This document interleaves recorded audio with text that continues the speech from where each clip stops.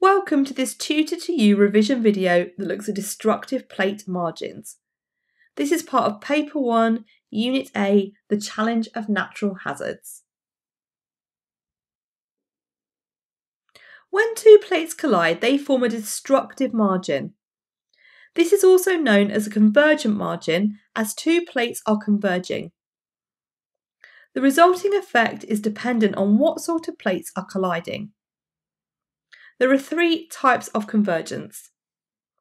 The first type of convergence is continental versus continental. If two continental plates collide, they cannot sink into the mantle, so there is no subduction.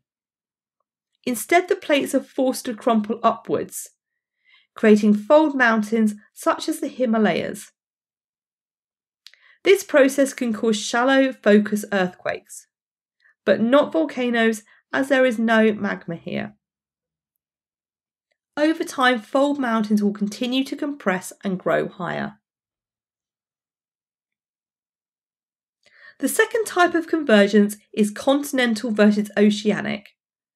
The diagram on the screen shows a continental and oceanic plate colliding. When this happens, the oceanic plate, which is denser, gets pushed under the continental plate and into the mantle.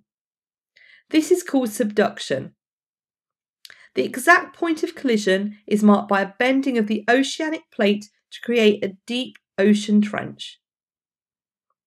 As two plates collide, the continental plate is pushed upwards and buckles into a chain of fold mountains. As the oceanic plate subducts, it melts due to heat and friction, creating magma. Friction between these plates may also cause earthquakes to occur.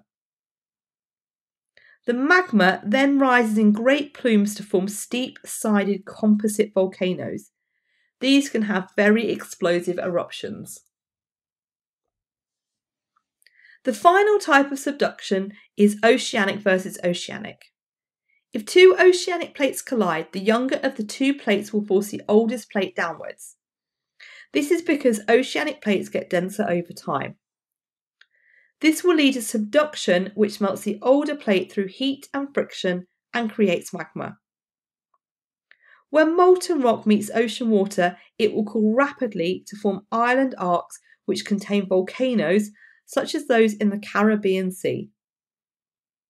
Some of these volcano arcs are very active. For example, the island country of St. Vincent and the Grenadines experienced a huge eruption in 2021. When Le Soufriere erupted, it released an ash plume of approximately 10,000 metres into the sky. Huge plumes of smoke reached neighbouring islands such as Barbados, which is 190 kilometres away. Here, residents were urged to stay indoors due to harmful gases, and they experienced weeks of falling ash, making driving conditions hazardous. People on St. Lucia, 76 kilometres north of St. Vincent, also saw an impact on their air quality. They had harmful gases causing breathing difficulties for people with asthma and other respiratory conditions. That concludes this Tutor to You revision video focusing on destructive plate margins. Thank you for watching.